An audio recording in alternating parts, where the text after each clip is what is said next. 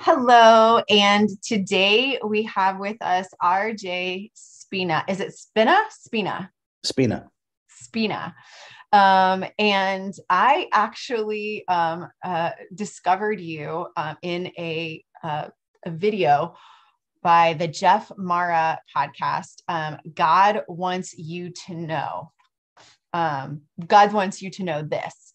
And as I was watching it, I was just blown away with how the principles that you were laying out so directly correlated with what I am doing here on this YouTube channel, what I do in my practice with my clients.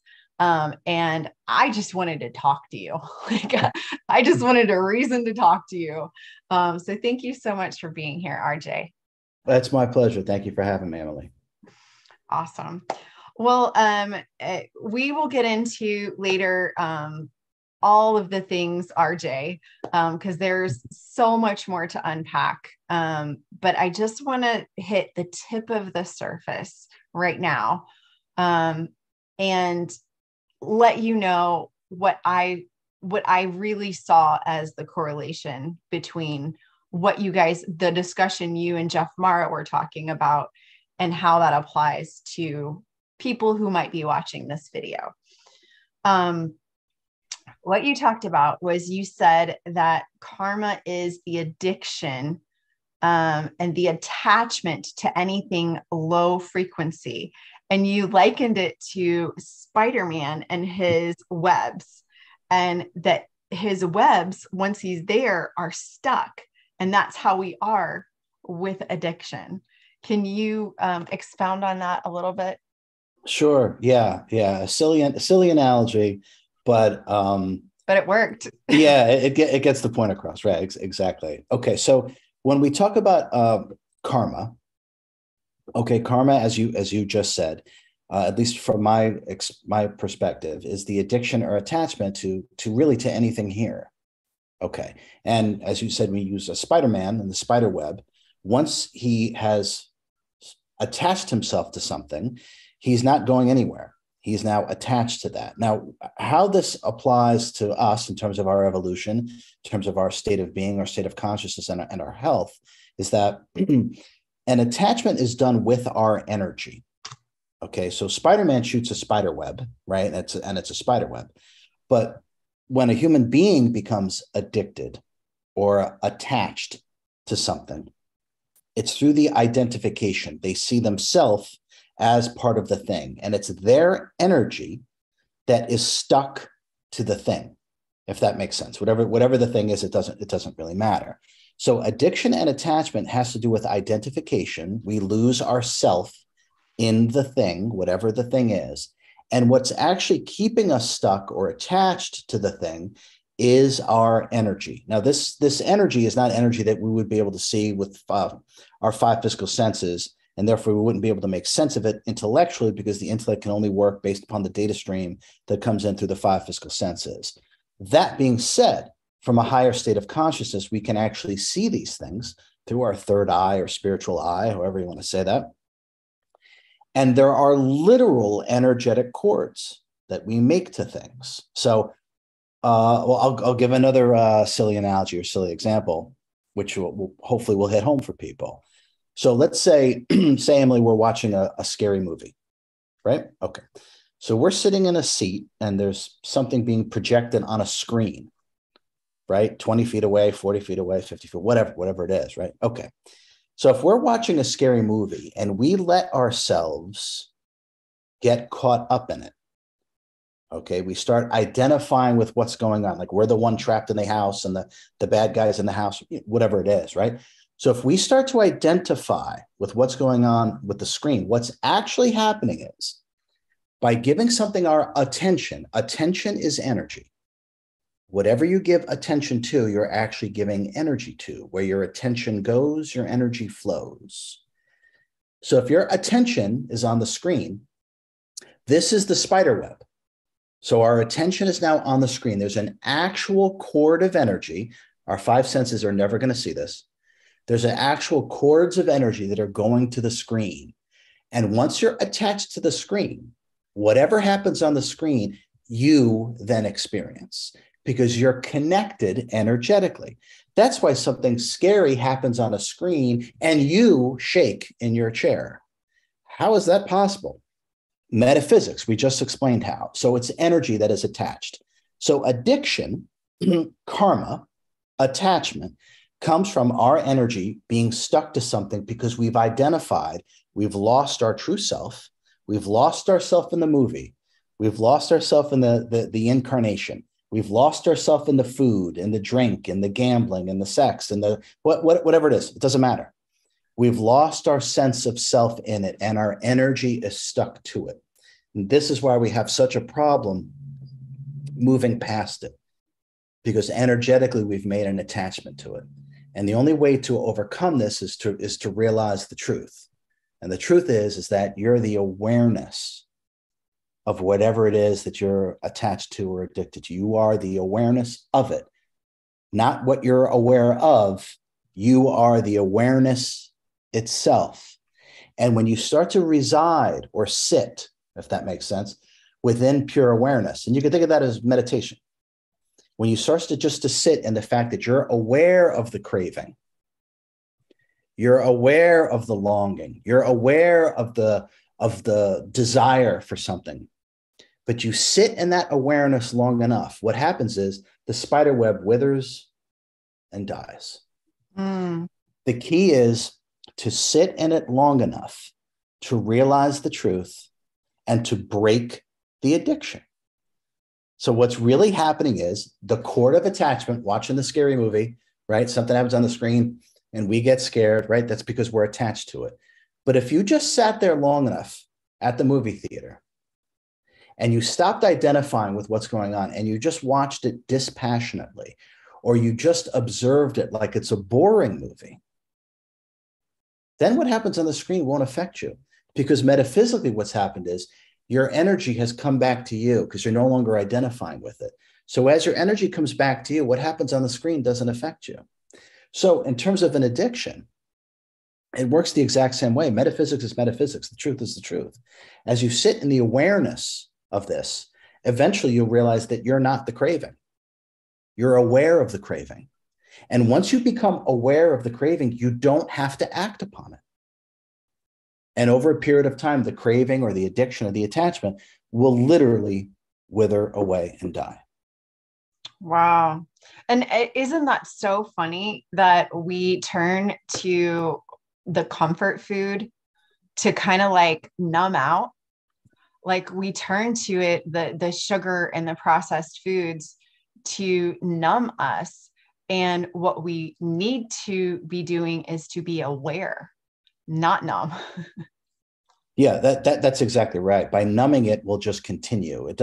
Numbing is kind of like just treating a symptom. It's not going to the root cause, right?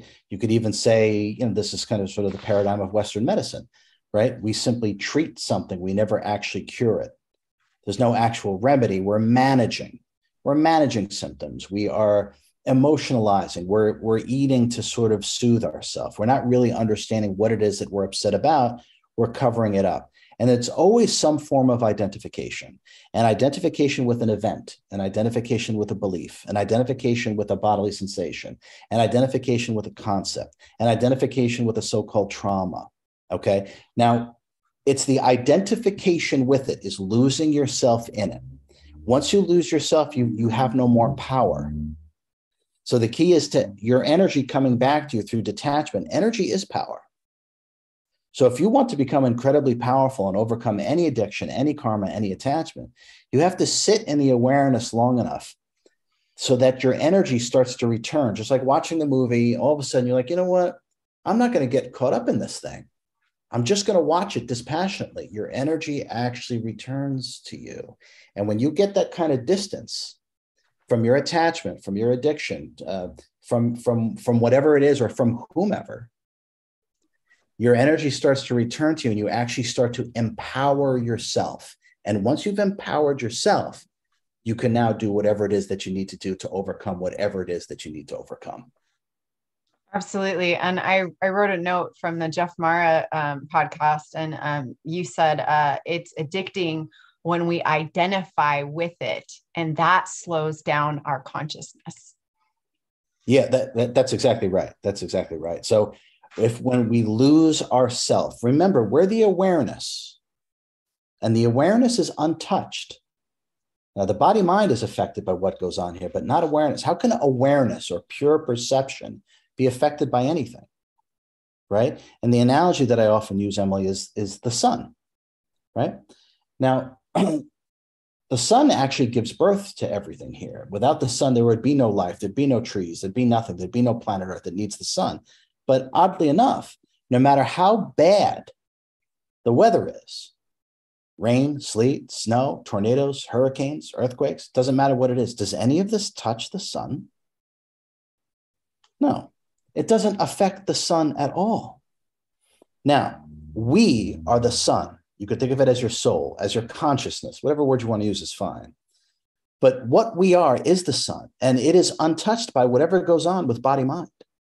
Completely untouched by that. And meditation, authentic meditation, gives us the tangible experience of this. It's just not some weirdo talking about it. It gives us the tangible experience of this complete detachment and this self-awareness. And when you become fully aware of the self, you realize that you're not those other things. You reside and marinate within the self, and you tangibly realize that you're the awareness of everything. And none of this stuff actually affects you.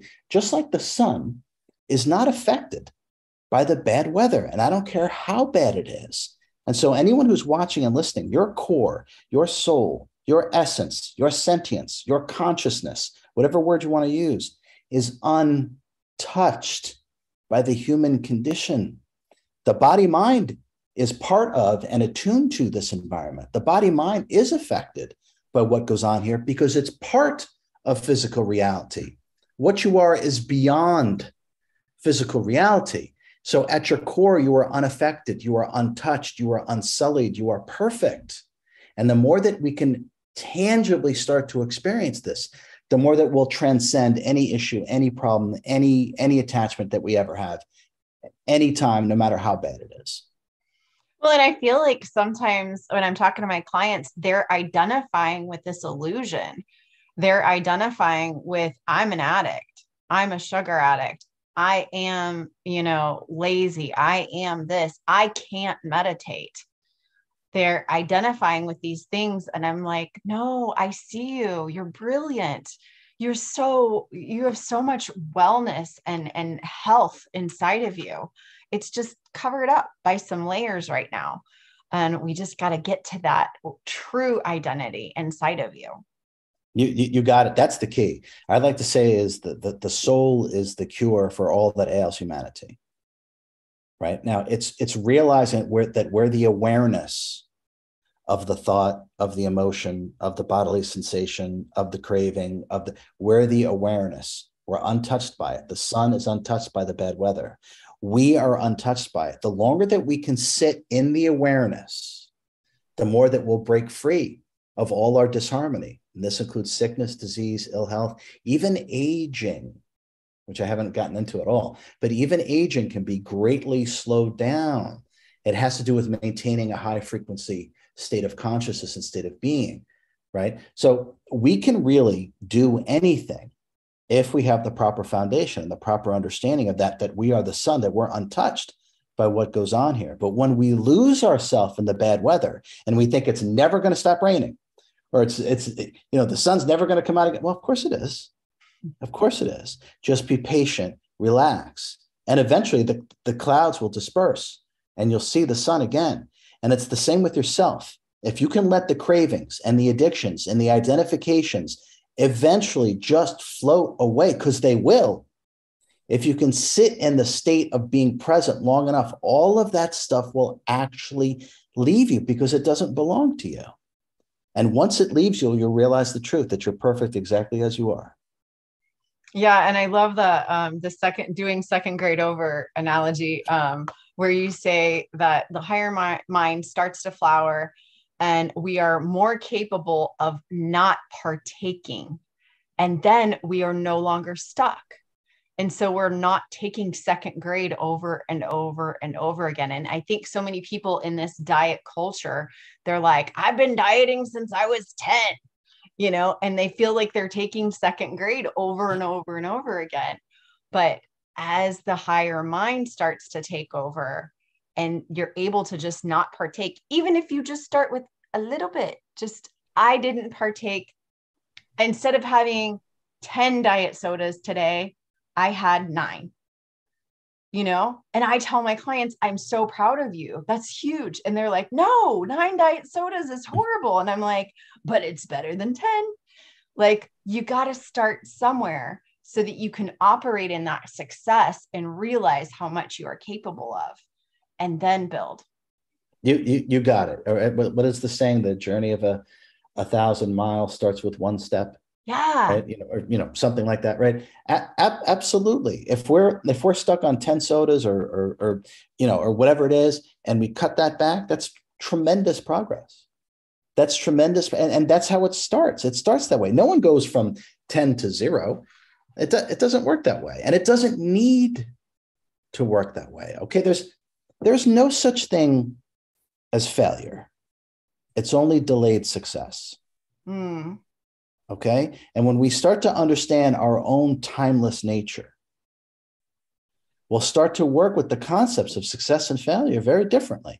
We'll stop putting so much self-judgment and pressure on ourselves and realizing that one step forward is monumental. It literally is. And that one step forward is how we learn not to have to take second grade over and over and over again. Exactly. And I love how you talk about that the ego mind and meditation cuts off the supply of energy to whatever it is. And as you said, with that cording, whenever you can stop, whatever you can do to cut that off, it stops feeding that. And then you are able to break free. Yeah, this is a monumental paradigm shift for human consciousness to start to understand how things work this way. You can think of symptoms of illness as like a computer program running. Okay, now how do we stop a computer program from running? We cut off its energy supply. We unplug it. Right? Okay, so meditation stops the disharmonious thought patterns that are running. Now, there's no energy for your disharmony to keep running on if your mind is completely clear. Everything stops. Everything. And in that becomes self-awareness. And as you start to become self-aware, you start to gain self-control. Mm. As you start to gain self-control, you start to gain self-discipline. And once you gain self-discipline, self-realization is around the corner. So it does start with 10 sodas to 9 sodas. It does start with 5 minutes of meditation.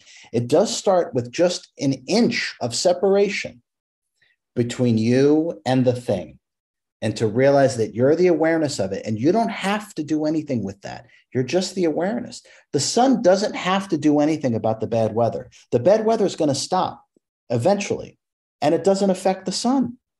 You don't have to give in to cravings. You do not have to identify. It's a lie. It's a falsehood. And the more that we can sit in the awareness of that, the better that we'll feel. And as soon as we start operating that way, it's tangible. People start to feel better right away. And one of the most important things, at least from my perspective, is the ability to be present, or what we call meditation.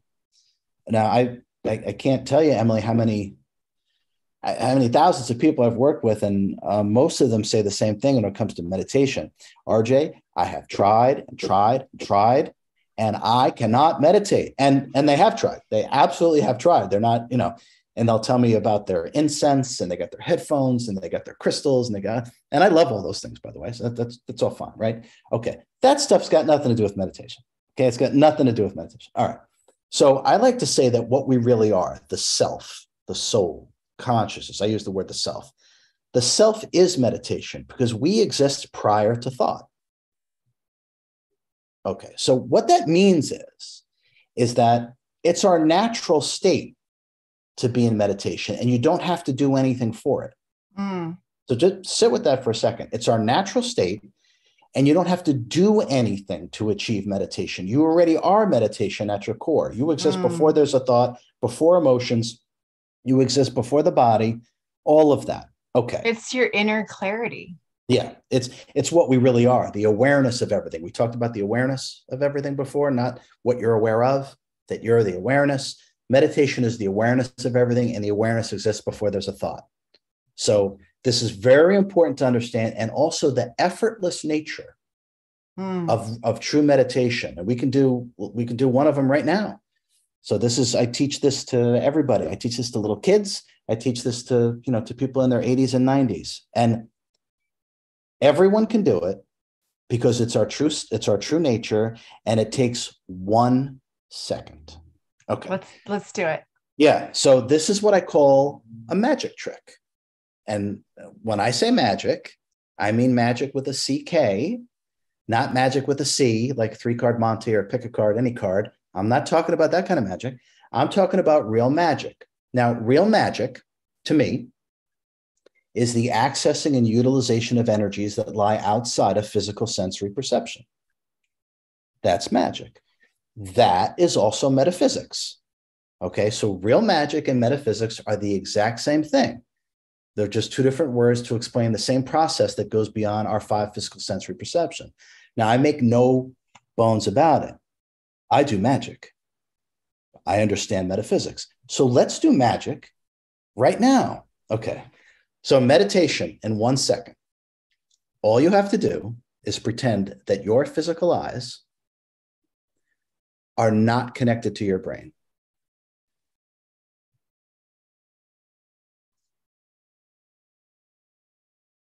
And you can't think. You don't even have to. Oh my goodness. Yeah. And you don't even have to close your eyes, Emily. In fact, open your eyes and look at me. My eyes are not attached to my brain. Correct. And now you can't think.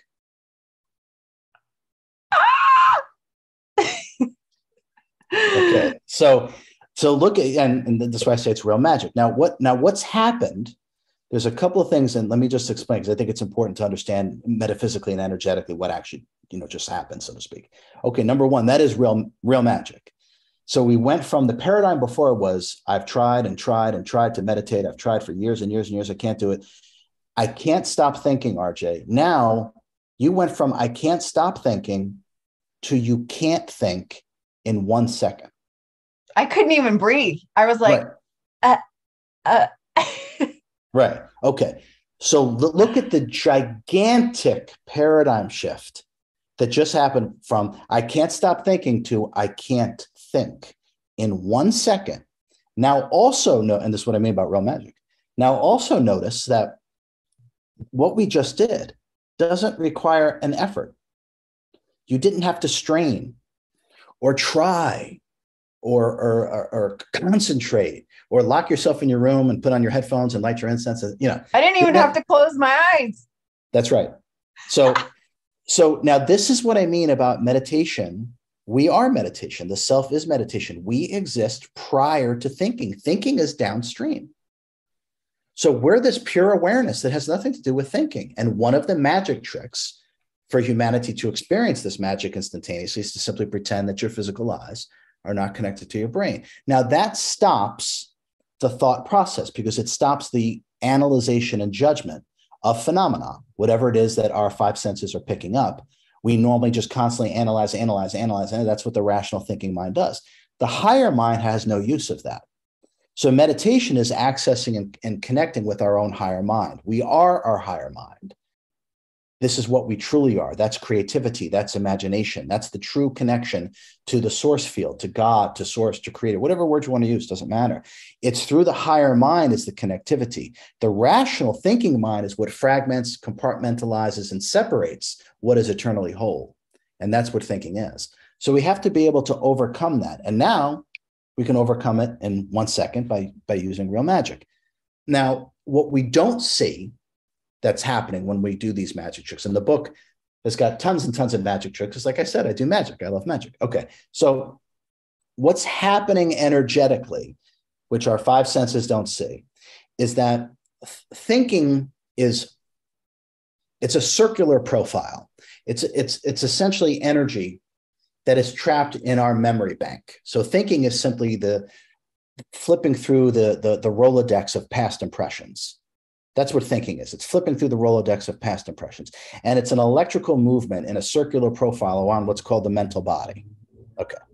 So all that aside, that's what's actually happening. Now, all that aside is when we do the two eyes not connected to your brain, what actually happens is the energy that we normally have circulating nonstop in our mental body, in the circular profile, trapped in the same room, running around and around and around. When you do the magic trick, what actually happens, if we could see these things, the energy that's normally in your mental body literally just drops down like water draining from a bathtub. So all of a sudden, all electricity stops because there's a disconnection and the energy drops down. And now you can't think because there's no energy in the mental body to run its circular profile, which is flipping through the Rolodex of past impressions, which is really what thinking really is. So these magic tricks stop that process and they return your awareness to the self, to pure perception, being simply aware.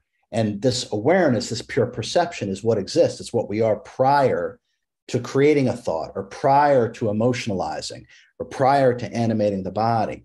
And it's in that state of consciousness where self-repair, self-healing, and believe it or not, self-realization, which is authentic enlightenment, that is the genesis for all three of those things, is that state of consciousness. Wow.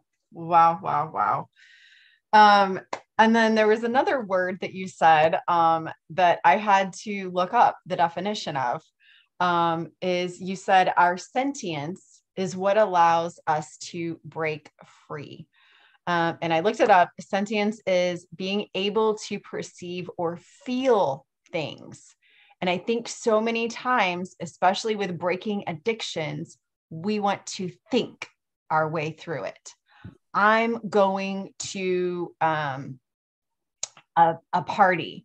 And so I'm going to think about what I'm going to do what I'm going to eat at that party. And I'm not going to eat the cake. I'm not going to eat the sugar and the processed food. I'm going to think ahead of time and I'm going to pack some, nutrient dense, foods for me to bring to my thing. But you say that it's our sentience that allows us to break free. Yeah, yes, exactly. So yeah, one of the pitfalls of the 21st century is the idea that the intellect is going to free us. It's actually the intellect that entraps you. So like I said, thinking is a circular profile. It's kind of like running around the garage looking for the kitchen sink. It's just not in there. It's just not in there. So really what we have to do is return to that meditative state. Now, what the meditative state gives us full access and dominion of our sentience. Now, sentience is what we really are. Okay, sentience is our amount, our weight, believe it or not, our level of love and wisdom.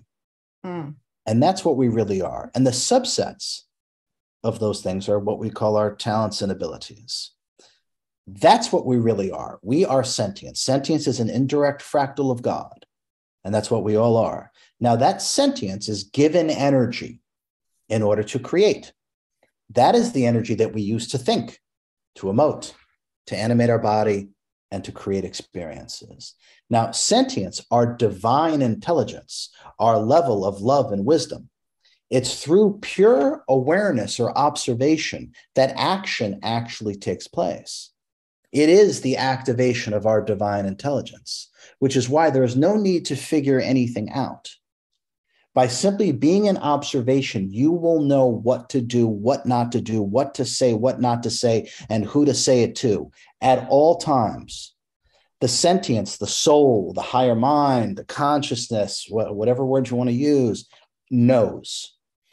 The rational thinking finite mind doesn't know anything. The reason why the mind constantly wants more and more information is because it doesn't know anything.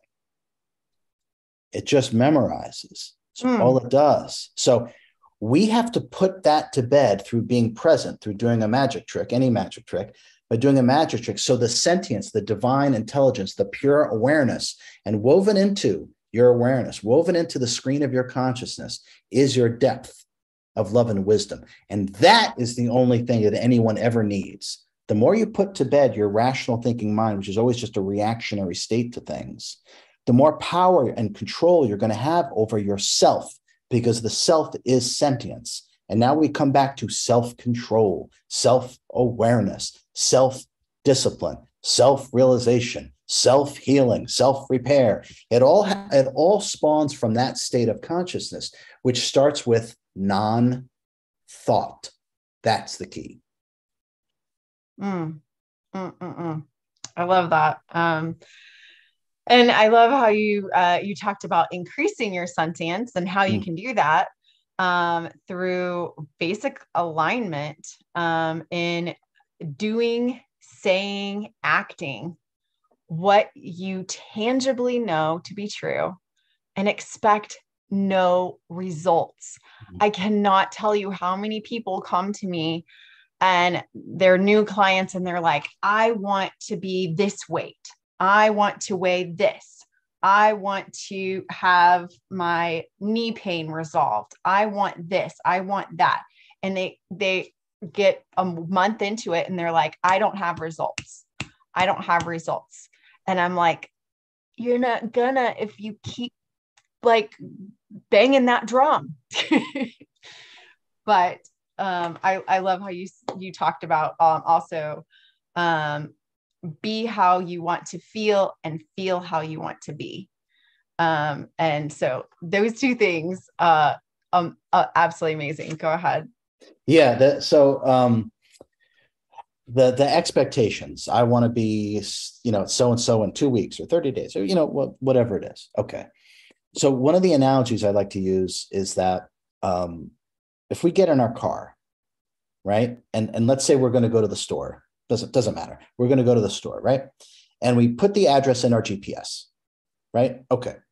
We're heading to the store, right? We know that we're going to get to the store. We know it. When we get in the car and we put it in the GPS, no one sits there and goes, God, are we really ever going to get there? Are we really going to get to the store? I mean, should we start looking up another address? Let's Google this. I know we set the GPS and I know we're on our way there, but I really doubt that we're going to get, okay. Nobody does this. Okay. So there's a level of knowingness. Now you can call that trust and faith if you like, but there's a level of knowingness there. Okay. That's number one. We have to start to work with that. Just like when we get in the car to go to the store and we use the GPS, we know we're going to get there. We have trust and faith that we will arrive at the store. Okay. Have trust and faith that you're going to make improvements on your diet, on your this, on your that, whatever it is. Have trust and faith. That's number one. It's essential in terms of any endeavor. Any endeavor, there must be some level of trust and faith. Okay, here's the other thing about looking for results.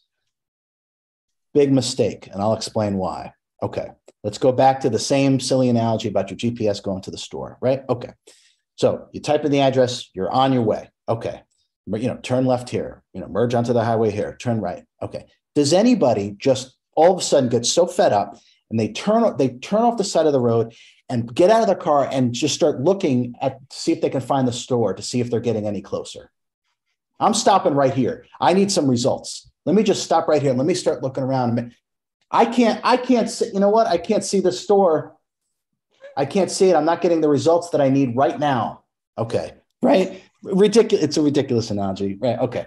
But it's effective. Okay. I have yet to see, hopefully, I've yet to see anyone pull off the side of the road to see if they're getting any closer to the store, right?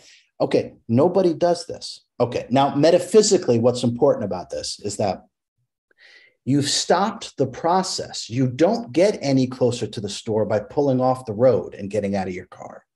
So what that means is every time you look for a result, you've stopped the creative process of the manifestation of your desired result. You have stopped the process yourself by looking for a result. By pulling off the side of the road and trying to find the store, you are no longer getting any closer to that store. I got news for you. You're never getting to the store now because you've stopped. Okay, so when we start to understand metaphysics is the key to everything. Magic and metaphysics are the key to everything. So when we start to understand sentience and energy and how they really work, we're going to be able to do anything, like unparalyze yourself, right? So we start to be able to do anything. We cannot look for results because it stops the creative process. Now, what we need to rely on, what I said before, is trust and faith and a knowingness that we're going to get there. And we are going to get there, and I can prove it. And I don't care what the achievement is. It doesn't matter. If all your energy is going towards one desired result, whatever it is, it doesn't matter. Okay. If all your energy is going in that direction, it is inevitable that you will get there because all the energy is going in that direction. It can't go anywhere else, right? If you get on a train headed to New York, you're not going to end up in Toledo, Ohio. The tracks are going to New York. You would have to veer off the tracks, like stop and say, am I getting any closer? And veer off the. So energy will continue to go in the direction that your intention is set, like the GPS. Mm-hmm. So if you never break your intention of whatever your desired achievement is, it will inevitably manifest because it must, because all the energy is going in that direction. You can't go right, and all of a sudden end up left. It's impossible. So we're the ones that do this. We break our intention by looking for results, by setting up unrealistic expectations and not following through in the creative process. We're the one that actually stops the losing the weight or changing our habits or unparalyzing everything. It doesn't matter what it is. And that's the other point I want to make about that. I don't care what the desired achievement is. It doesn't matter. The truth is the truth. This is how metaphysics work. If you follow your intention and you follow your energy, eventually it will take you to exactly where your intention goes if you never break your intention. If you never deviate from the GPS going to the store, you'll get to the store. Period. It's when you deviate. And what is deviation? Doubt. Oh, I don't know. Stop. Trust, faith, follow through. Don't break your intention, and you will achieve whatever it is that you've set out to achieve. That's awesome. It kind of reminds me of the analogy that you had with the movie. So instead of like courting to the movie, you're courting to your intention. Yeah, exactly. The intention, the analogy, again, the GPS. If you set your intention, I'm going to the store. If you set your intention, I'm going to lose 30 pounds, whatever, it doesn't matter what it is. It really doesn't matter. You set your intention and you follow through on everything that you need to do to get there. You end up there. GPS, turn left here, you turn left. Turn right here, you turn right. Merge onto the highway, merge onto the highway here. You get there. It's the same with losing weight. It's the same with breaking addictions. It's the same with getting healthy. You do what you need to do moment to moment in accordance with your intention, whatever that is. If that's, I'm at the grocery store, right? And there's the snack aisle. Don't walk down the snack aisle then. You don't need to. Do you need to see the Cheetos and the Fritos and the Twinkies? Like, don't make it hard for yourself, right? Walk right past it. You do not have to go down that aisle. Don't create doubt for yourself. Know that you're going to go get there. If you don't have to go down that aisle, don't. If you don't have to make a left turn and break the GPS directions, then don't. And it's the same with whatever it is that you're trying to achieve with yourself. Stay true to your intention. Don't break it. And inevitably, you will end up there. I love that. And another thing that I wrote that you said was put your beingness into your doingness. Yeah. So yes, they're very, very important. So, so for some people, meditation or being present, they're just sort of waking up to this, something that they desire, to have more control over themselves, to be more present, to be more truthful and authentic to themselves and discovering their true self, right? Okay. I found that sometimes people struggle with maintaining that. They fall back into bad patterns or bad habits, or which are really the same thing. They fall back into that. Okay. The one very simple and profound way of overcoming that is that once we are present, right? Let's say we do a magic trick. And another magic trick, by the way, is pretend that you just arrived here. No past, no future. Okay. You can't think because thinking is past, future, right? So if you pretend that you just arrived here, no past, no future, you can't think. Okay. So there's another magic trick for meditation. Okay. Now, what happens is when we're fully present, our beingness, our true nature is now online and at the forefront. Our beingness, a human being, our beingness is now here because we're not doing this. The beingness, I am here now. So once the beingness is online, take that beingness and just put it into your doingness. Beingness into doing this. You don't need this. You don't need the fear-based, rational thinking mind, and it is fear-based, I promise. You don't need that. In fact, it only gets in the way, right? So you just have the beingness online and take your beingness and put it into your doingness. And this is how you stay true and live an authentic life. And it's very simple. In fact, it's really effortless. All our effort is in trying to be something that we're not. That's where the effort comes from. So life in a lot of ways should be a flow state. Strike the word should. Life, when we're in complete alignment with ourselves, is what we call the flow state. We flow from moment to moment to moment to moment. And all of us who, people who play sports have experienced this, people who are very creative, even dancing, cooking, garden, it doesn't matter. We all know what the flow state feels when like. I'm lost in a conversation with RJ. Right? Yeah. So exactly. When we lose, and think about when we say lost, okay, what we're losing is the ego mind. Think about that. So when we say, I lost myself in that movie, or I lost myself, what you lost is your fake identity, your ego mind. Okay. And let that stay lost forever. I promise you'll feel much better. So we just want to have the beingness flow right into the doingness. And the more that we can keep the ego mind identity or the electromagnetic interference out of the way, the more that we'll be in complete alignment with ourselves. And every single facet of our life will improve when we operate this way. The flow state is the highest creative state that we can be in. Now, when we create our life, don't we want to be in the highest creative state that we can be in? That's how we create the greatest life that we can for ourselves.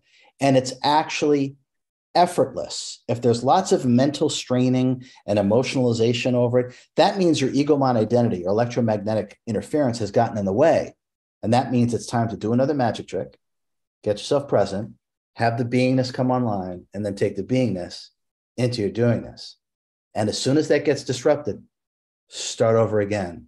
And pretty soon, this being fully present and the flow state will be your new default setting. And now we are operating in the highest manner. Wow. Thank you so much for your teachings. But I want to go to what taught you. I have an experience that I had that I can relate to a percentage of the emotions that you might have had. I had multiple sclerosis and I couldn't walk without an assistive device. And I had delayed and slurred speech. And literally, I had lesions on my brain. And they told me that I was just going to continue to get worse, that I was going to be crippled, that I was going to be in a wheelchair and more than likely lose my ability to hold my bladder and be in diapers, be in a nursing home, because that's just what you do when you have MS. It wasn't you might be able to do this treatment, or you might be able to, this is it. Everything's bad. Everything's going to continue to be bad. And thankfully, I said, you can miss me with that. You can miss me with that. That's not happening to Emily. And I was able to just have this knowing that it wasn't going to happen. It wasn't going to come true. But you have a very similar story, but yours is on level 10 in that you were paralyzed. So please tell us where you got your real life teaching on all of this. Okay, sure. First off, congratulations. Thanks.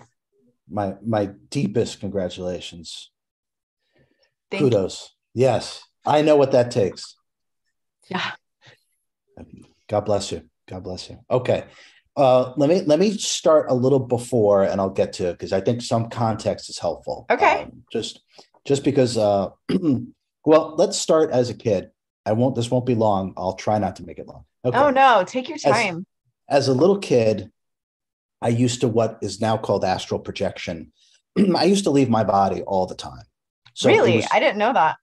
totally normal for me. In fact, I grew up leaving my body, so I would sit down and relax as a kid.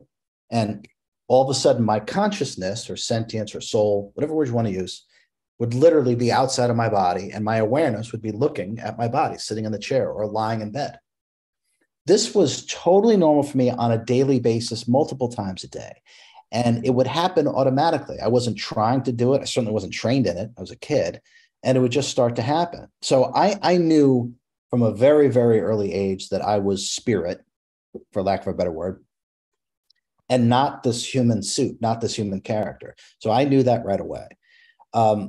What progressed right away is just my ability to what we call astral projection.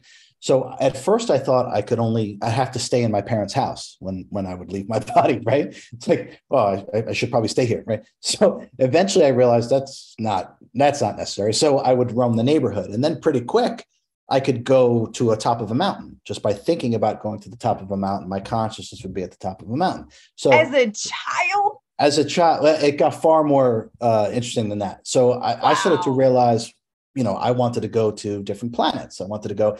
So just by thinking about it, intention, right? So just by having the intent, remember when you're pure spirit, you're pure energy, right? The oneness is now tangibly realized. All you have to do is think about it and it happens, right? When you're inside the body, it's not like that. Things are so slow here, and that it affords us the ability to see ourselves in the act of creation. So you get to learn about yourself as an immortal creator because you see yourself in the act of creation. In these higher states of consciousness, it's immediate. So there's very specific lessons we can learn here because of the low frequency. So I just literally started going to different realities. What I now understand is different frequencies and different dimensions. And I was doing this as a kid, and I would literally interact with what we would call advanced beings, highly evolved beings. And this as a kid, believe it or not, as weird as this is, but this was totally normal for me. And one of the things I used to say to myself when I would do this, when I would travel, so to speak, I had a mantra. Who knows where that came from? I had a mantra, and I used to say to myself, I retain all information and knowledge contained within this realm. And I would say it over and over. Every time I went somewhere to a higher realm, I retain all information and knowledge contained within this realm. And so literally, Emily, every time, I was doing this every day, every time I left, so to speak, when I would come back into my body, I was wiser. If that, as a way to look at it, So I had that mantra. I was retaining everything, everything, everything. So this is how I grew up, right? Now, I had normal jobs and all the sort of things. I was Did never your quote. parents know? Yeah, I told them. I'm trying to think the age I was. I was quite young, but I remember the statement was, I asked my mom, I go, what planet and realm do you go to when you go to sleep? And she's like, what? I said, no, I mean, like, where do you go, Mom? When you sleep, you don't really sleep. I mean, you go somewhere and you interact, right? Where do you go? She's like, what are you talking about? And I'm like, what do you mean? What am I talking about? You don't do that? She's like, no, I don't do that. Nobody does that. What is going on with you? So that I'm was my so glad she didn't take you to a psychiatrist and put you on psych meds. No, because I think it was too authentic, if I'm that makes so sense. glad. I'm so Yeah. glad. Because some people get scared when kids start talking like that. Yeah, no, and I think just even some of the things I would say even as a kid were just so unusual that it's like, RJ's a little different, which is fine. But I think it was obvious, right? So, but I had a normal life, even though I was always doing this. Certain abilities, we call these things clairsentience, claircognizant, clairvoyant, things like that, healing abilities and all these kind of things, which I was really able to, I think, to hone once my body got destroyed. But I grew up like this and had normal jobs. I didn't feel normal. I used to give past life readings for people. And then I just realized that, it wasn't helping them because actually they were forming more identifications to these other lifetimes. So I wasn't liberating their consciousness, which was the idea. So I just stopped doing it. But if we want to fast forward, so to speak, till I was about 40, and the last two quote unquote regular jobs I had, I guess we could say my true nature was coming through. People that I worked with would literally call me sensei and master at work. And I certainly wasn't like, teaching those things. I just think my nature and the things I would talk about, they would literally say, yes, master, yes, sensei, yes, master. And I remember this one CEO of a company, he's like, RJ, why is everyone calling you master? And I'm like, I don't know. I don't know. I certainly never asked anybody to call me master, RJ, Mr. Spina, buddy, I don't care. He's like, you can't have people at work calling you master. I go, okay. I sent out a company-wide email, hey, please don't call me master, just call me RJ, whatever, and all the emails come back, hundreds of people, all the emails come back. You got it, RJ, sure thing, Mr. Spina. And then the next day I'd see them, yes, master. Yes, oh master. My gosh. So what I said was that I think my true nature was just bleeding through, even though I was at a regular job. And then at 45, I became deathly sick. As you know, I was permanently, air quotes, permanently paralyzed from the chest down. I was told I'd only live another 48 hours. I had severe sepsis. I was diagnosed with type 1 diabetes, Hashimoto's autoimmune disease, thyroiditis, pancreatitis, and I suffered from something called autonomic dysreflexia, which paraplegics and quadriplegics who have an injury above T6 and the infection had gotten above T7 and T8 for me. Paraplegics and quadriplegics die of complications from autonomic dysreflexia. You can have a stroke, an aneurysm, go into a coma. So autonomic dysreflexia, it completely runs havoc with your autonomic system. So in other words, your breathing, your pulse, your heart rate, and your body temperature just go, there's no control over it. My pulse would drop. I would just stop breathing, completely stop breathing. So it really became, Emily, it really became like an ancient yogic practice for me to regain bodily control over these deeper functions. And so all this was going on while I was in the hospital rehab, while I was told I'd only live another 48 hours. So I had emergency life-saving surgery. They did something called the laminectomy, which is where they scrape the infection off your spine. I was already lovely. Yeah, I don't recommend it. I was already paralyzed, and people can see this on the homepage of my website. There's a video. You can see the MRI on my spine. You can see the surgeon's notes. And then when I woke up from emergency life-saving surgery, the best way I can describe it is that I had truly awakened into authentic cosmic consciousness, and I literally started explaining to the ICU nurse that, I'm going to put myself back together. And I started explaining higher consciousness, enlightened metaphysics about self-healing. And I explained it in great detail. And I even said, in 100 days, I'm going to walk unassisted. Absolutely, no problem. I know exactly what to do. And I remember the look on her face. She's like, how do you know this? And I said to her, I just remember. I literally remember. So, and it's like a muscle memory. It's like it all just came back to me. So, that was almost 7 years ago now. And I did, just as I said, and this is documented on the 100th day. I saw the videos of you walking. So, and you can see the videos of me just starting to move my foot, moving my leg and all this kind of stuff. I honestly and authentically understand how self-healing and self-realization actually works. It's metaphysics. It's a repeatable process that anybody can do, because metaphysics are just a deeper set of what is. And so when you access this deeper set of what is, what you're able to do with yourself is more profound, because you're working more and more with the source point of what you really are. So since regaining function of my body and putting it back together, all I've done really is work with people all over the world, helping them with their healing, or just self-realization, people that are not sick, that want to expand their consciousness and actually experience what enlightenment actually is. So this is what I've done. I've written a book, Supercharged Self-Healing. This the turning point for me, I had many different awakenings as a little kid. There were certain things that happened. I'm not going to be specific about them. There were certain things that happened during this incarnation that made me realize and wake up to what I really am. But I gave myself that great test of permanent paralysis and really a destroyed body. And I knew I would be able to put myself back together. It was important to me that I prove to myself yet again that I can put myself back together, and then to be able to offer these teachings to humanity. It's not a theory. This isn't spiritual woo-woo or medical fiction. This is metaphysics. This is real magic. This is how you do it. And there are literally thousands of people. You can see testimonials, thousands of people that I've taught these understandings to that were incredibly sick. And no amount of acupuncture, Western medicine, tinctures, herbs, they couldn't get better. But when they started working with their sentience and their energy directly from a higher state of consciousness, they literally were able to overcome whatever it is their problem is. And so this is what brings me great joy. It's my love to be able to do this. And frankly, it's my responsibility to teach these things. And so this is what I do. I'll never stop, not just in this incarnation, but other incarnations. So I'll never stop doing it.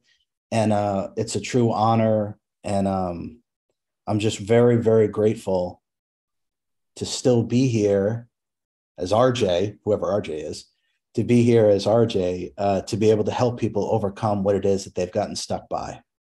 Yes. And what I love about my story and your story, because another part of my story was I had debilitating mental illness, and I was just incapacitated.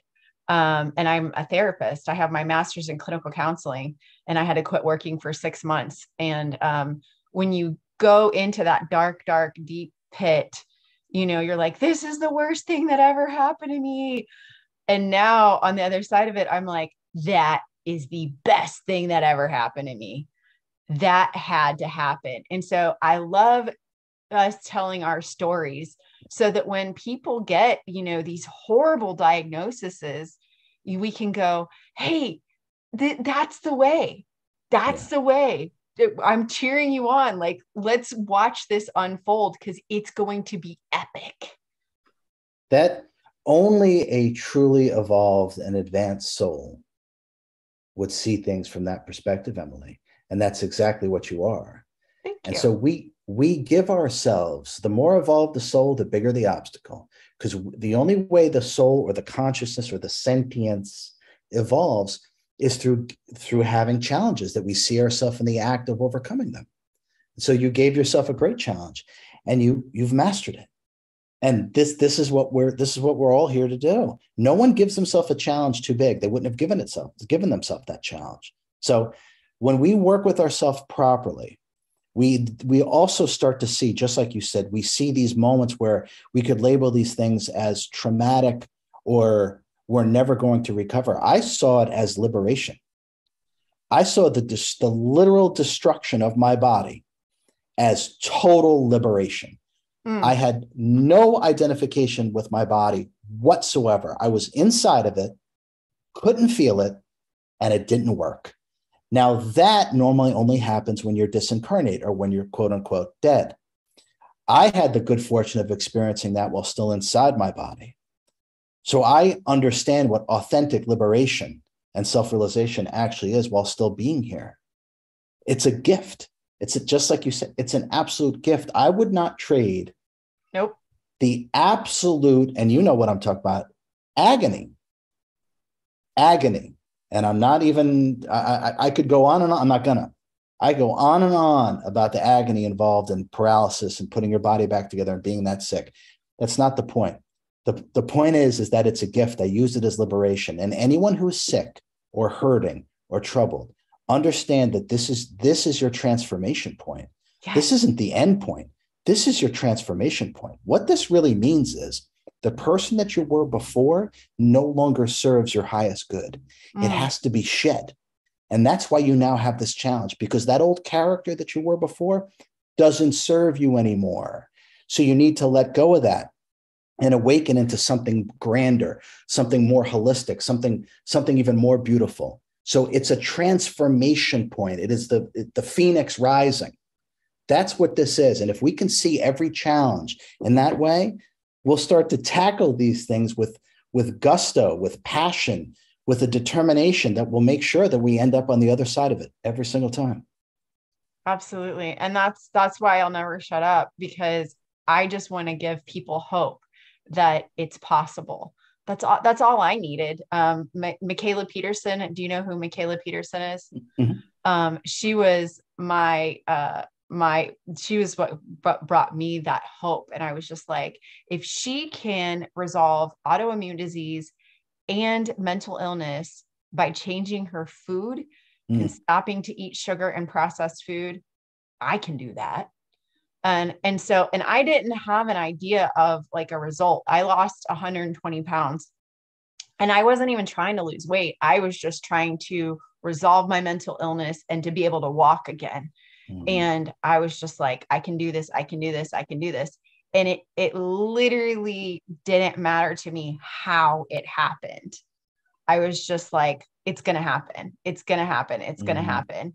And it's crazy how it has snowballed, because I was able to walk and have no symptoms of MS by May. I started this in February of 2019. So by May of 2019, all the MS was resolved. By April of 2019, all the bipolar disorder was resolved. And then I was off the psych meds by September of 2019, lost the 120 pounds by December of 2019. So bam, bam, bam, like it was fast the way it happened. But I am not the same person that I was 2 years ago. I'm not the same person I was a year ago. I'm not the same person I was last week. Like, it's crazy. I feel like I'm drinking out of the fire hose, but I'm still thirsty. Like, it's so fun. So I just want to encourage other people that even your worst moment, not only can that resolve, but it can get even better. At 100%. You're a hero. You're an absolute hero. And that's exactly right. And let's make sure that we all understand that healing is not linear. Okay. That's just how the mind, the finite rational thinking mind, not the higher mind, how the finite rational thinking mind experiences and transcribes the greater reality. It's a reduction. Healing is quantum, for lack of a better word. There were days where I showed no indication that I would be able to move my leg or move it. And the next day I was doing it as if I never lost that function. Wow. And the physical therapist who had been doing this their whole life, they're like, RJ, what are you doing?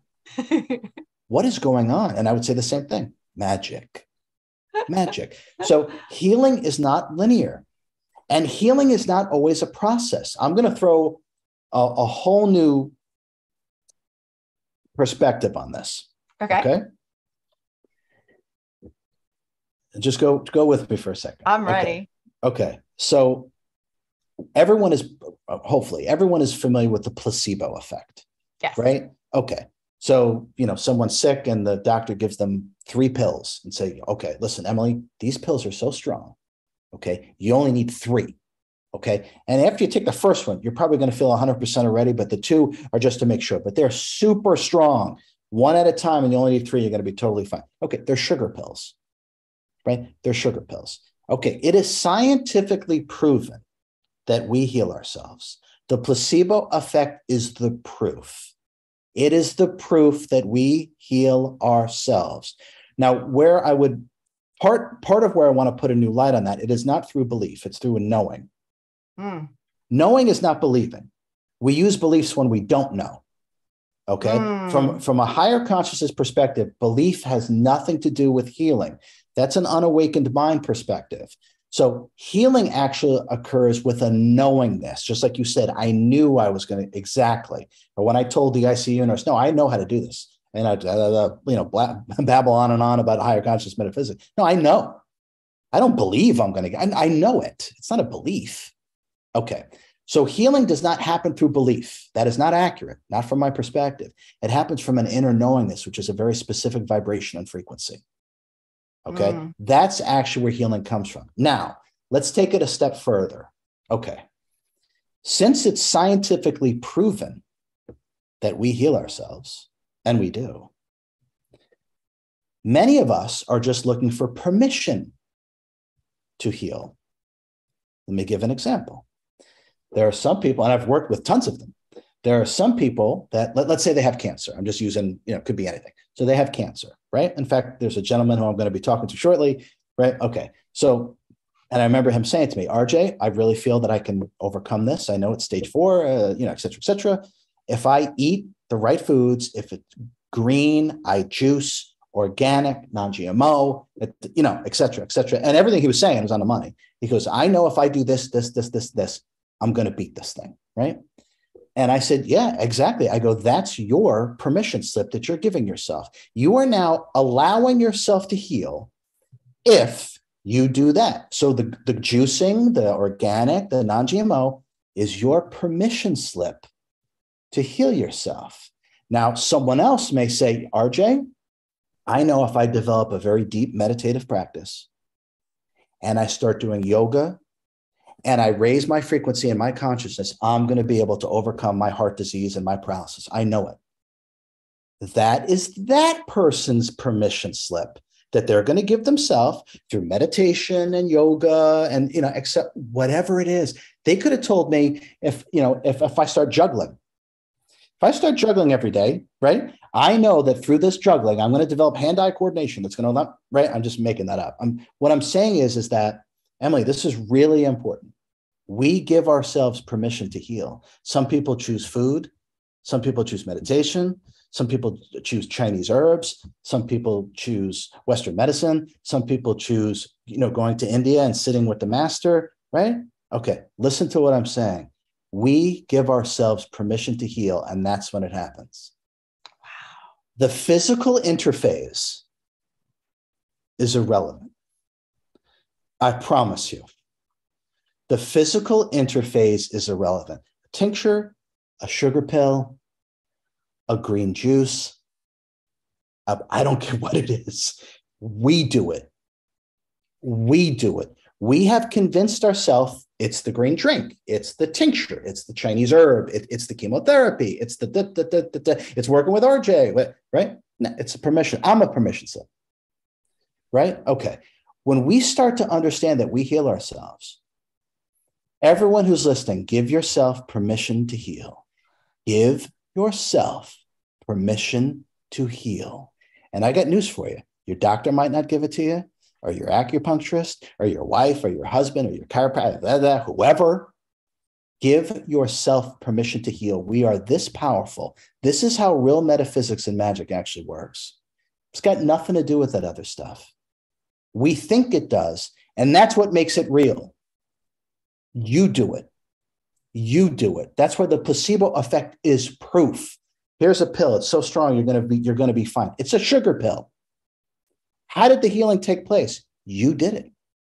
This is the same for everybody. This is also part of the paradigm shift of the book, is to understand how real enlightened metaphysics actually work. This is how powerful we are. So everyone, give yourself permission to heal and do it. And if you need a book and steps, then get my book. If you need to listen to Emily talk about how then listen to Emily and have Emily tell you how she did it. Or if you need to watch this video or that video, I don't care. Stand on your head. Whatever it is that gives you permission to heal, do it. But realize you're doing it. You're that powerful, and no one can take that away from you.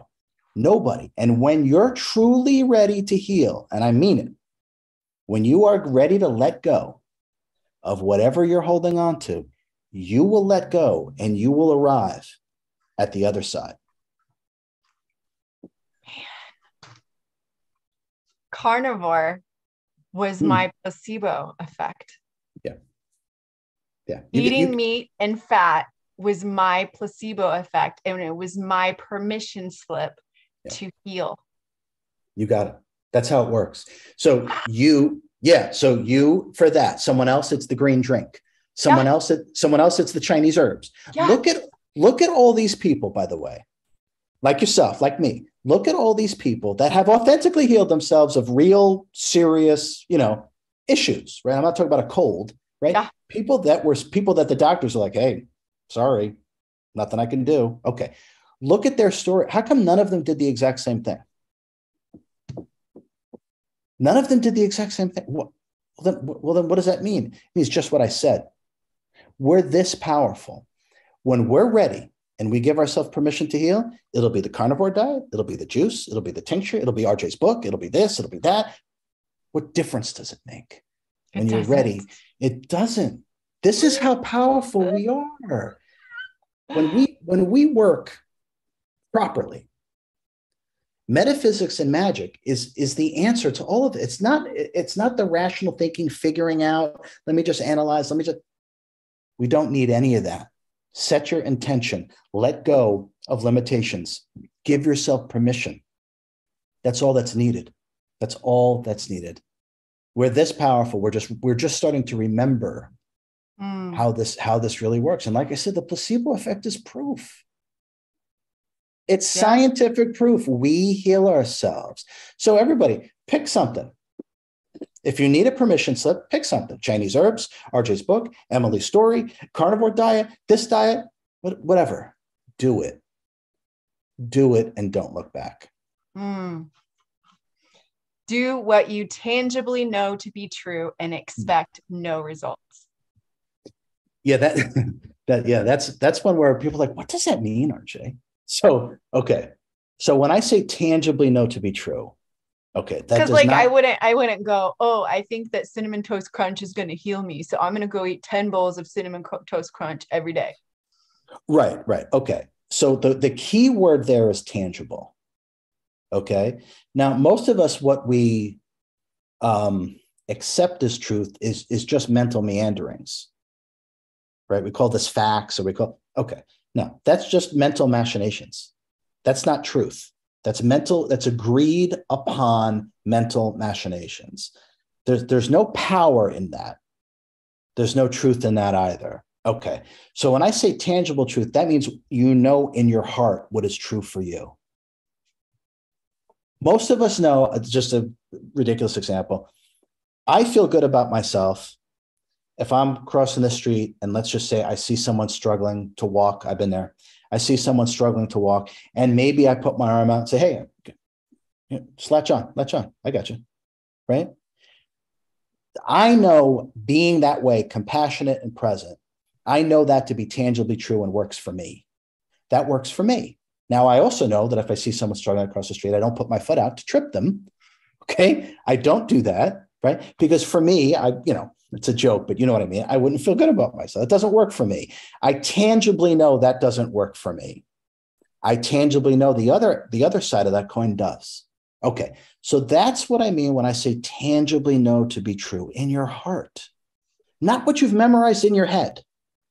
I got news for everybody. Everything that you accept as fact, as truth, is going to be blown out of the water. All of it. Everything that you're hanging your hat on right now as scientific truth, or this, wrong. Everything that we thought of before was true has been blown out of the water. Remember when Earth was the center of the universe and not the sun? Remember that? People were put to death for that. Okay. And that's scientifically proven. No, it isn't. Okay. So everything we're hanging our hat on right now, don't bother with it. We have to start tapping into magic and metaphysics, and that's where we get it. So tangibly know to be true is what you know in your heart. Do that. Because really what we are, by the way, just so that is encapsulated, our sentience, our consciousness is not in our head. Our sentience sits between our heart and our spine when we're incarnate. And that's why every single person, when they indicate themselves, they point to the center of their chest and go, me. No one ever goes, me, and points to their head, because there ain't nothing up here, right? What you are sits right here. And then we always go, me, and point right here. So do what you, the real you, the true self, do what you tangibly know to be true. And by expecting no results, that keeps you in the present moment. That keeps you in the flow state. That keeps you in the act of creation, as opposed to pulling off the side of the road and looking to see if you're any closer to the store, right? So do what you tangibly know to be true and expect no results. Stay present, stay in the flow state. This is the highest quality of life, to be able to live that way. And it's also the most successful life to be able to be true to yourself and stay that way all the time. Wow. Wow. That's crazy. That's crazy. Because like other carnivore coaches were like, why is your thing called inner clarity system? You know, why wouldn't you call it like carnivore clarity? And I'm just like, because it's not about carnivore. Like at the beginning of every, it's an 8-week system that people work with me. And at the beginning, I have this one-on-one with them and I tell them, what is your body telling you to eat? What I teach them to listen to themselves, not listen to me, not listen to Dr. So-and-so or this YouTuber or this influencer. What is your knowing know that you're supposed to eat? And then I hold them accountable to that. I cheer them on for 8 weeks. And so they're the ones that write the system. And I'm so grateful that I had no idea what I was doing and I did it right. You were listening to yourself as well. That's your own higher mind guiding you through intuition. Wisdom flows on the river of intuition. That's how we get it, right? That has nothing to do with thinking.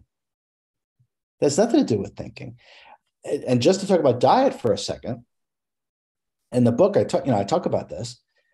I didn't eat for 3 weeks. Nothing, absolutely nothing, nothing. I mean, I drank water, but nothing for 3 weeks, right? Now, at the end of the 3 weeks, I had literally completely changed everything about my physical body through that diet. I was already doing that through the healing technique and putting my spine back together, healing my thyroid and all this kind of stuff through magic, real magic. But what I did through the fasting was that I completely reset, broke any attachments or egoic identifications with certain kind of foods. They were gone because I never gave in. I never ate. I broke every craving. I broke every habit. I broke all of it. I was completely pristine. I had been cleansed mentally, emotionally, physically, spiritually, of everything. Now, what's interesting, that's not the interesting part. What's interesting, Emily, after that, I can remember, it was the 21st day, right? And I was like, oh, I think I need to eat today. I think I need to eat. Like, I think I kind of got to where this line is where now I will start to suffer mentally, emotionally, physically, and spiritually if I continue. Before it was a real purification on the deepest levels. Okay. But so I said, you know what? I need to eat today. And it's just what you were describing for your clients. I literally said to myself, okay, what do you want? Talking to my body, what do you want? I had broken any attachments addicted to. So my mind, my ego mind was not going to make this decision. So I asked my body, what do you want? You tell me, what do you want? Fish, vegetables, and nuts. That's what it wanted. And here's the other funny part about it. I had the same meal. I'm not kidding. I had the same meal every day for 1.5 years. I've had that for 4 years. There you go. Okay. Go ahead. You get it. Okay. So I had fish, I had vegetables, and I had nuts.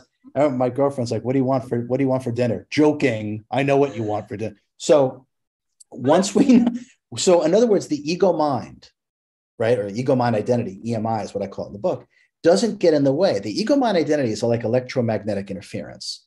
So when you have your radio, right? Okay. And you're changing the dial and it's not a station that's really coming in clear. Okay. That's what your ego mind identity is. It's electromagnetic interference that blocks the true signal of yourself. Through meditation, you get rid of that electromagnetic interference, or what we call nonstop thinking. And your true signal comes forward, and we get to know that through intuition. It actually speaks to us endlessly. The self, what we really are, is timeless and immortal. It already knows everything. The ego mind doesn't know anything, which is why it memorizes everything. It doesn't know anything. So you have to turn that dial so you can receive your own inner signal. And that intuition is your wisdom. It's impossible to make a wrong decision when you're operating that way. And that's what I used for my body to tell me what it is that it wanted to eat, because I had no desire for anything. I just knew my body needed some food. I didn't have a desire for anything, nothing. It wasn't like, oh, I want steak, or, oh, I want, Twinkies or whatever. I had no desire for anything. It's like, what do you want that's best for you? Fish, vegetables, nuts. You got it. I love it. I love it. Well, let's show everybody real quick, your book. This is your YouTube channel, Ascend the Frequencies. Man, you are a metaphysical teacer, or I would say master, metaphysical master. This is your YouTube channel.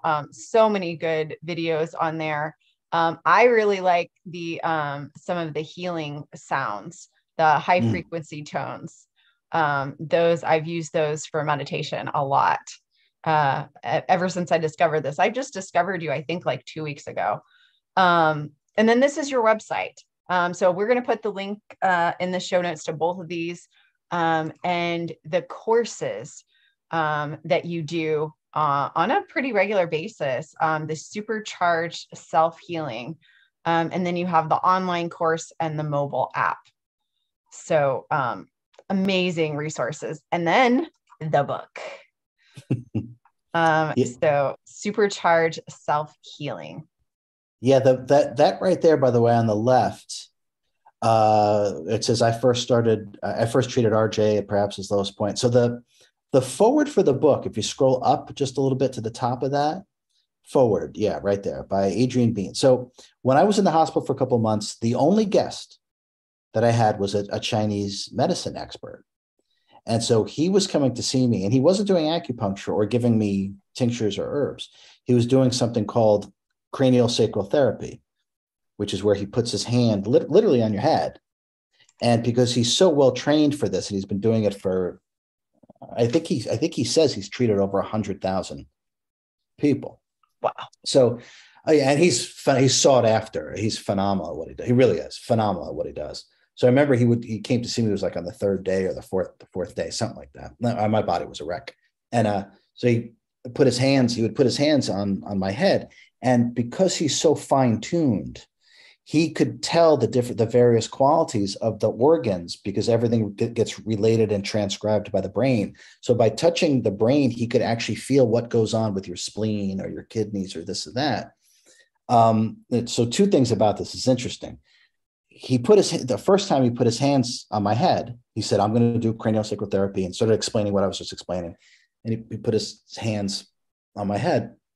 He's behind me. I'm in the hospital bed. And he puts his hands on my head, and then he pulls his hands away. Now, I kind of knew what happened, but pulls his hands. So I go, Adrian, you all right? He's like, yeah. Not very convincing, right? Yeah. Right. And he puts his hands on my head again, it takes them away again, and then goes right back. Right. And now he settles in. Right. Okay. So I said, when he was done, Adrian, what happened? He said, well, I got a feeling you know what happened. I said, yeah, but what was your experience when you did that? He said, RJ, I've been doing this for a long time. I've literally treated over 100,000 people.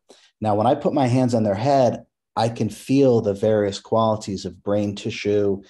And based upon the qualities and the tension within the brain tissue, I know the level of healing that needs to take place with the organs and this and that. He said, when I put my hands on your head, he said, I connected with a vastness. It was like the entire universe when I touched your head. He said, it almost knocked me off my feet. Oh my gosh. He goes, is that what enlightenment is? Oh. I said, yes, something like that. So he wrote about, it's in that forward on that. He literally writes about that exact experience. Now, because he was seeing me twice a week, like I said, he's fantastic.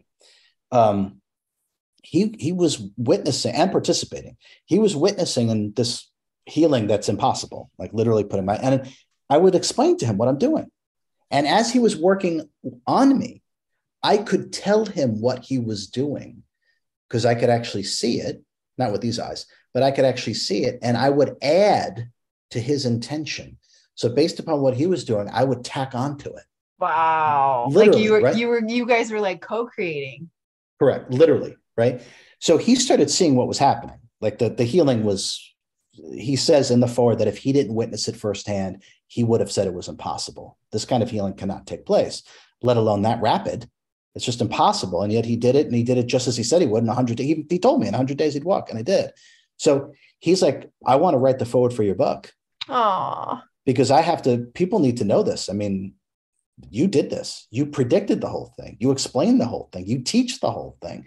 So he wrote the forward for the book, and he was literally the only guest that I had for the 2.5 months that I was there. And it was really Adrian. When I first got discharged from the hospital rehab, I remember he said, I really want you to teach meditation and metaphysics to all my patients and clients. He's a huge practice in San Diego. And I said, yeah, sure, I'll do that. He goes, no, RJ, you need to. Right. I was like, okay. Emily, I knew in that moment that my life was going to totally change. I knew it. And so the next weekend, I would go there every weekend. And the first time there was like 10 or 15 people there, and I teach them, some of the crazy metaphysics I talk about. I teach them that. And then before you knew it, like you couldn't fit anyone in the practice. There was a waiting list. This went on. Wow. And then it just became, RJ, is there any way I can work with you? Wow. One-on-one. So, cause I'm really sick, and or I want to reach a line. So before I realized that I was crazy busy with all these people, I had no intention of doing any of this. Absolutely. I mean it. Absolutely none. I wasn't going to do any of this stuff. I was just going to kind of write a book and just, live in the middle of nowhere kind of thing.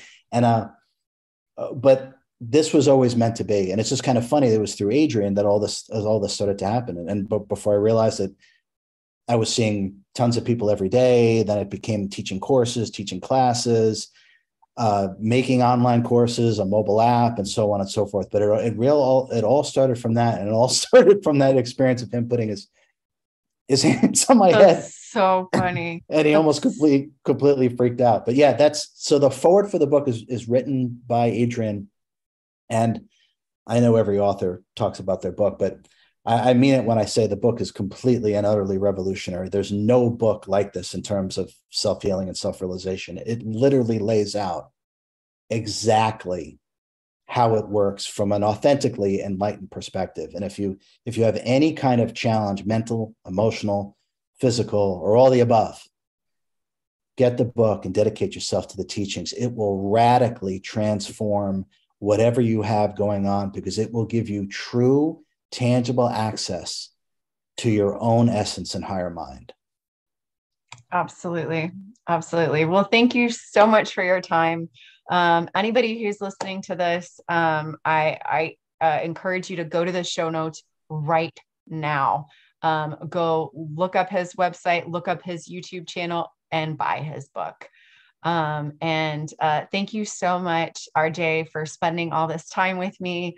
I have literally lost time. Like, this has been so incredible talking to you. And I have a feeling this won't be the last time.